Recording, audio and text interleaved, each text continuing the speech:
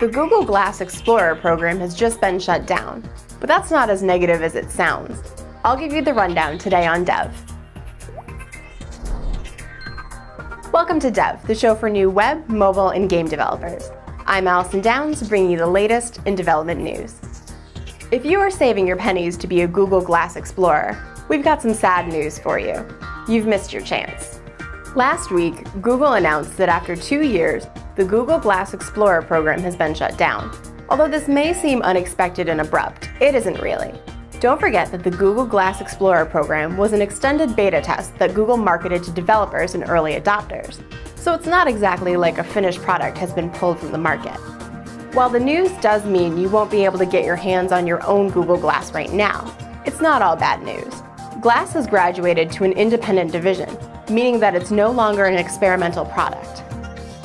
It will continue to be used through the Glass at Work program for enterprise developers, and Google is continuing to develop a newer version, which they hope to release later this year.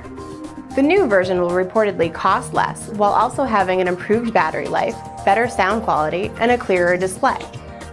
If you're already part of the Google Glass Explorer program, don't worry. You can keep your Google Glass, and it will still function as normal, although we can't say for sure if the software and apps will continue to be supported in the future. And if you're currently developing an app for Google Glass, don't throw in the towel. The new version of Glass will most likely have more functionality, not less, so your app should work fine.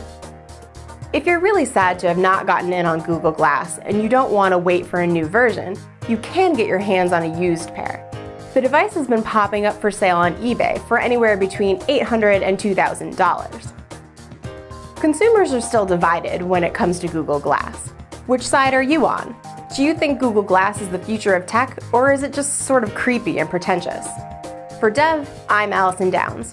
Don't forget to follow me on Twitter at LTPAllison for all your development news. See you next time.